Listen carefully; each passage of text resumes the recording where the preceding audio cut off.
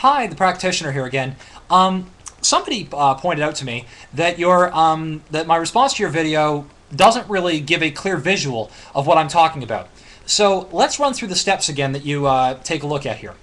1 plus 1 equals equals 1 plus the square root of 1.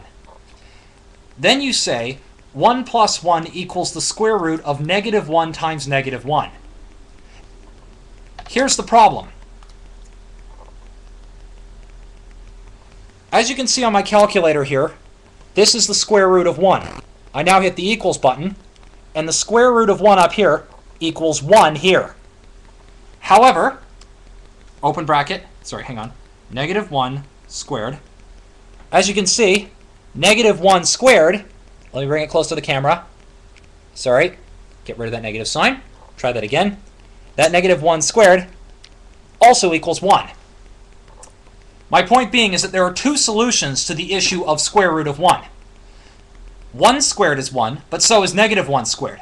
Therefore, the correct solution to your problem should have been 1 plus 1 equals 1 minus 1, comma 1 plus 1 equals 0, comma 2.